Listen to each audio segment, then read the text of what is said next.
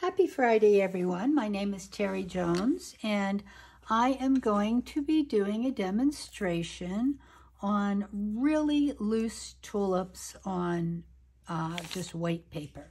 So I've got this idea of tulips. Many years ago, I did this one. I really loved this painting. So I'm going for that level of looseness, I think. So the first thing that I'm going to do was wet my piece of paper, which I cleaned my piece of paper with alcohol and it stuck to the back of my painting, or the picture I just showed you. So anyway, here we go. So the first thing I'm going to do is take some colors and just kind of let them mingle a bit on the paper. So I'm going to put my image up here where you can't see it, but I can. And I'm just going to start looking at some colors. So I'm going to use Ember for some of the flowers. I'm going to use some of the a yellow. I may even use a bit of a Fiesta. I might go for some pink in there, not quite as red. And that might be in a little bit of Valencia, because I really do like some of those purpley, the pinkier tulips. So the first thing that I'm going to do is make sure my brush is clean, and I'm going to start with some of the reds, and I'm just going to pull in kind of shapes that I think are tulipy shapes, just starting to pull in some little shapes. And I'm going to now go gonna work a little bit here. I may pull in another shape in down here. For whatever reason, my tulips are looking like not very tulipy, but that's okay. I'm gonna kind of live with it at the moment. Cleaning out my brush, I'm going to put some Fiesta kind of tulip in. This one's going to be closer to us. And I may even put a Fiesta over here. Let's see how this one's going. And I may even add some other interest here. These are just flowers. Don't know why so usually this turns into really pretty kind of. Okay, so I'm going to start just saying these tulips are coming down here. And then I'm going to go back and get a little bit more control of some of these tulips. So I might go in with a little of a purple, maybe even on that Fiesta, just a tiny bit, possibly. See what happens if I add some purple to one of them. I might go in and actually reduce some of the color of the Fiesta. I think I'm going to go with a Q-tip and try to clean out these edges just a little bit. I don't know why today we are having this issue with it's not being particularly roundy, but that's okay. I'm going to clean some out, and it's fine. I'm not real worried about, I can make another layer in here, might make another layer in here. Tulips are gestural. They're I might have a layer of thing. I love what happened with that one. Maybe this one I want to come this way a little bit with. I can even run some of this yellow in this Fiesta here and just kind of give it a little bit more interest. Do I have two there? I probably do. Let's see what I got here. So right now I've got some really nice tulips. I might even put another yellow one over here behind this one and sprinkle in a little more in here. So I'm liking the looseness of it. And so now I'm going to put some start thinking of some greens. I don't want a whole lot of the greens getting in with the tulips themselves. I'm just trying to get some kind of expressive feeling greens and yellows in here. So again, I just used, that was Limeade, and this is Everglades, I think. I like Everglades as a dark green. I also want to get some more colors, kind of, again, I said this is going to be very loose. I'm not trying to make everything perfect. I'm going to give you the illusion of tulips, not the reality necessarily. And I may even have, you know, like you may end up with a bit coming over the front of a tulip, and I may end up with some more pieces here. So far I'm liking it. It's very loose. I got to clean out that dark color I got in there. I'm going to, I think, work a little bit on tightening up. I love this flower. I love this flower. These two just kind of got discombobulated. So I think I'm going to take this and make this into just a new shape here. Oh, there's a new shape of sorts, and try to get more yellow in that. Let me find my yellow. There I go. Might want to get some more yellow in that. I also tend to love splashing and splishing. So if I make this one, like there's a flower up there, and then I'm going to just pull some down from here. And then there's actually a flower behind it here, and I can possibly even make that a different color on that side. And this kind of overwhelmed that, but that's okay, because I'll just make this in front of that. That works. I'm going to put a little bit more.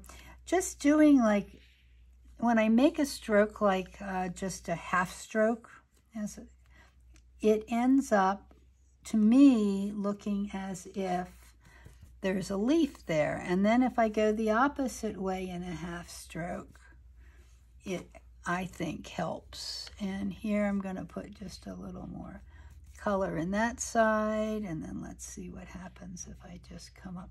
So my flowers are not in any way perfect, but I think they're fairly energetic, if that makes any sense.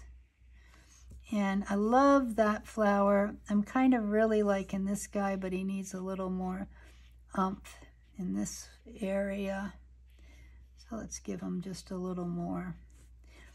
Okay, so now I've got some background working, and I really want to have some kind of sky of some sort. The last one I did, I really kind of liked, I had a very turquoisey sky, but a much more yellow.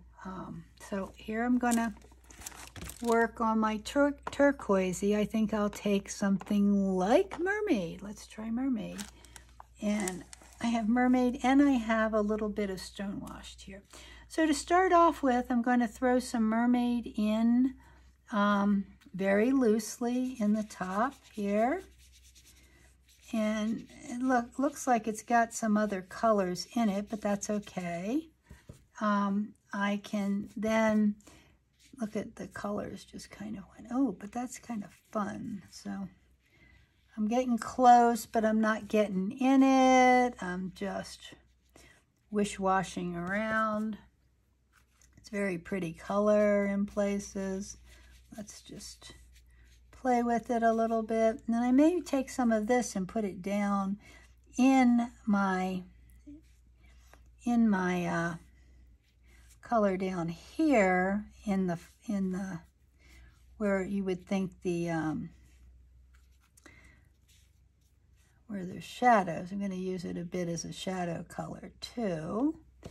And I'm starting to really enjoy the looseness of this.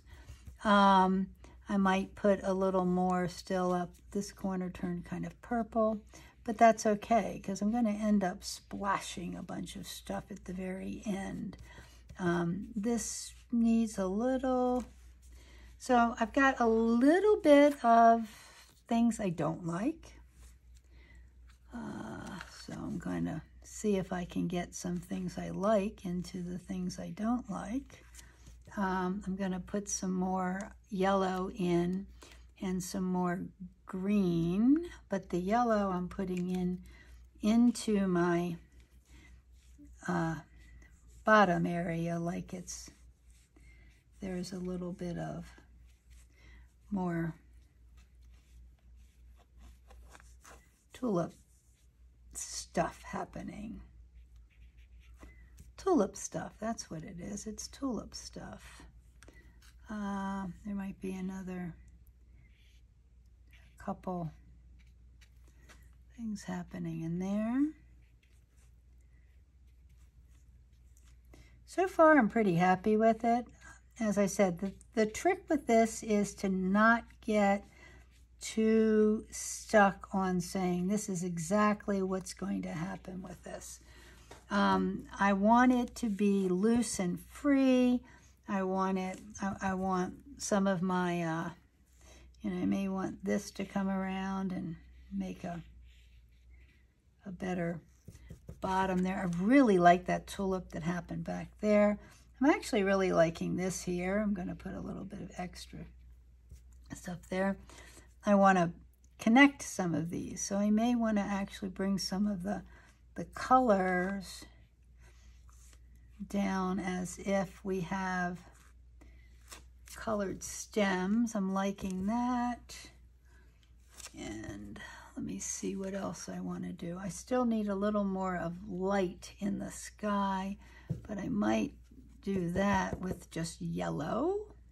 We'll see how, I seem to have made a mess of my yellow over here, so I'm going to clean out my yellow and try to put some clean yellow in it. Okay. I like my shapes. That's all that's really, and I want this to be much, again, going back and getting some lights and yellows and working with it. Okay. I even like some of the edges showing, not all of them.